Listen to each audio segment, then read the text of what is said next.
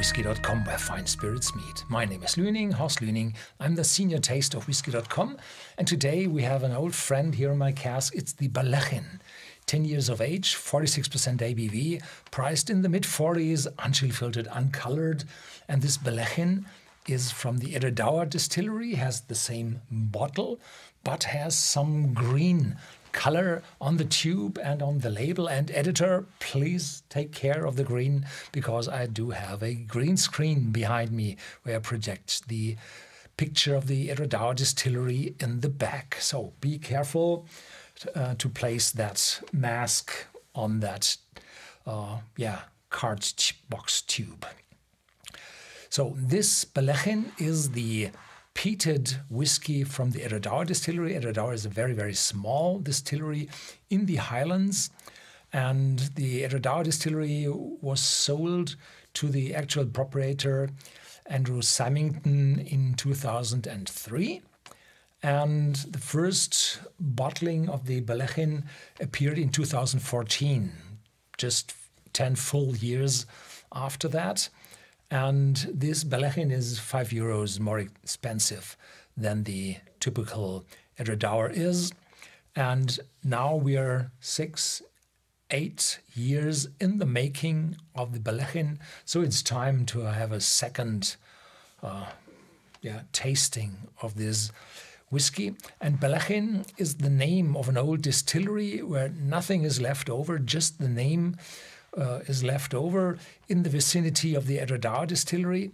And, well, the famous whiskey writer and Alfred Bonnard, who traveled the United Kingdom and visited all the distillery in the late 19th century, he also wrote about the Ballechin distillery, where they had a peated whiskey. And therefore, they took the name at Edradour for this whiskey with the 50 ppm content of smoke.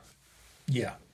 So Edradour is a very small distillery with very small stills, but they were able to build a second distillery on the same premise with the identical shaped stills, so that they were able to double their output, and they are quite successful in their sales.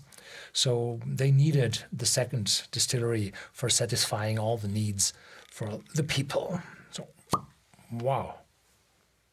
Strong cork, a lot of smoke, very smoky. Aromatic, phenolic, extreme. So if you have a sip of this whiskey, no chance to have another one, non-smoky whiskey behind, because this will cover everything you have. Yeah, very, very smoky. Not too stinky, as I often say. Stinky meant too phenolic, hospital disinfection. No, this is partly phenolic, partly bonfire, wood fire.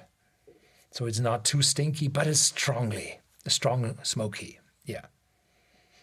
After a time, until the nose is accustomed to the smell, you get a little sweet vanilla in the back, coming probably from the ex-American oak cask, ex-sherry cask.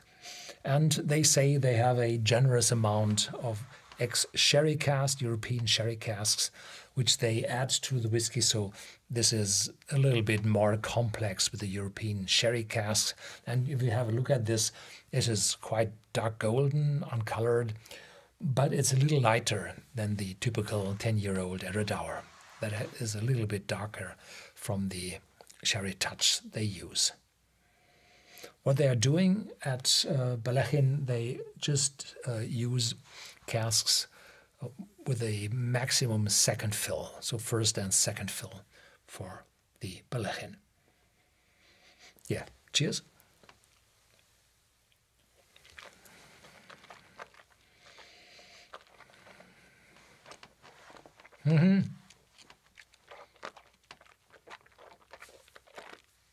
Strong action on the tongue.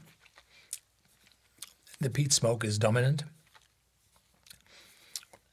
And after that, a definite oak, spicy, but mixed with an oiliness. So the spicy note is not too harsh, but it mixes with the oiliness, gives a gentle, satin, smooth feeling in your mouth.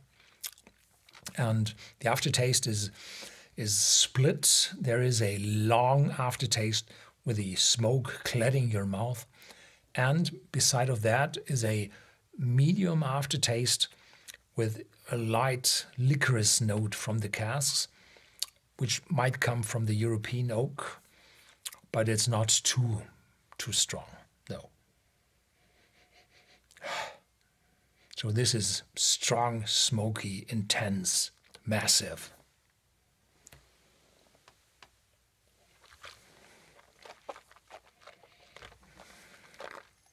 There is a small influence of sherry, rounding things up, making it a little bit more fruity, Oloroso casks, but it's not too much of it in it. Yeah, so it's a complex one, coming from the ex-bourbon cask, ex-sherry cask, and the peatiness and the distillery character from the small stills. So there's a lot of different aromas coming through in this whiskey. That's it for today. Thank you very much for watching. Stay tuned. There's more to come.